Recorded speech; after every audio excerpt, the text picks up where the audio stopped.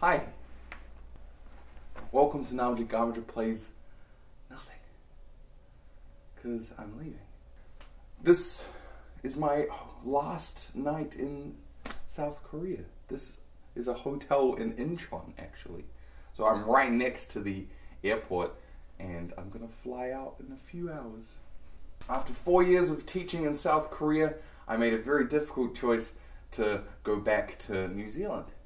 If you're interested in me making new stuff, make sure to like or subscribe or comment on the videos that already exist and tell me about it. I still have the Facebook page as well, www.facebook.com/Namja Gamja channel. So who knows? I'm not going to remove any of these videos from YouTube just yet. I have at least one more video coming out for you guys later on because I actually went to Sokcho to play Pokemon Go and I met the mayor of Sokcho. He was a really nice guy. So I'll release that video in a couple of weeks, okay? I have one piece of vocabulary, if you're interested. Stay in one piece. If something is in one piece, it means it's undamaged or unbroken. So we often say stay in one piece if we want people to be safe when they go traveling or when they do something dangerous.